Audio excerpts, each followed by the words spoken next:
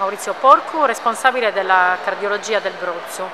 Siamo qua oggi perché sono stati realizzati due interventi di cuore artificiale su due pazienti con scompenso cardiaco refrattario.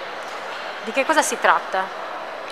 Si tratta dell'impianto di un sistema di assistenza ventricolare che praticamente supporta il cuore del paziente che è ormai allo stremo. Sono delle pompe meccaniche che vengono impiantate all'interno del torace e che aiutano il cuore, che ormai non ce la fa più, a irrorare bene tutti gli organi. Come stanno i pazienti oggi? I pazienti stanno molto bene. Il primo, che è stato impiantato una quindicina di giorni fa, è già in corsia, si alza, cammina. Il secondo è stato impiantato più recentemente in terapia intensiva, ma le condizioni generali sono assolutamente soddisfacenti. Quali sono le prospettive sulla qualità di vita futura di questi pazienti?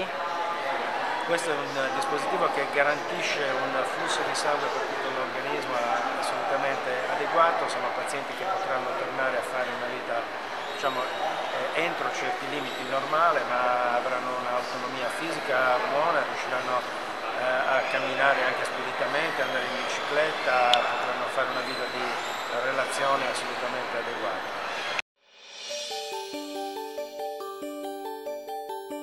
Your HeartMate 3 heart pump is a left ventricular assist device, or LVAD, sometimes called a VAD for short.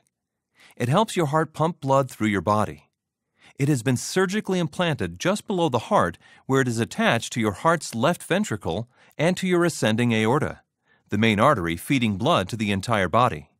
The pump helps your heart by taking over the work of your left ventricle and pumping oxygen-rich blood to the body. The pump is made mostly of titanium.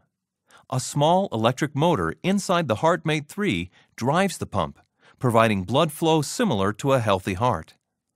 Although the HeartMate 3 LVAD is virtually silent, it is normal to sometimes feel the pump working. To power the pump, a tube called the driveline passes from the LVAD through the skin in your abdomen.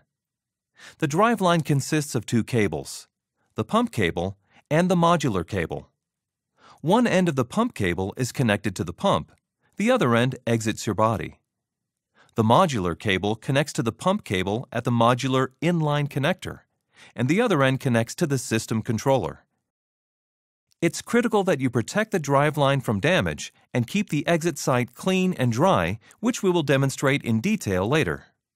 The various power sources that run the LVAD connect to the system controller.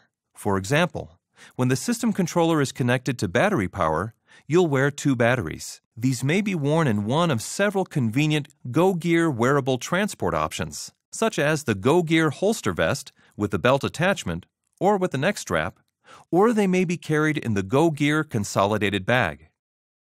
The system controller may also be powered by the mobile power unit, which is plugged into a wall outlet.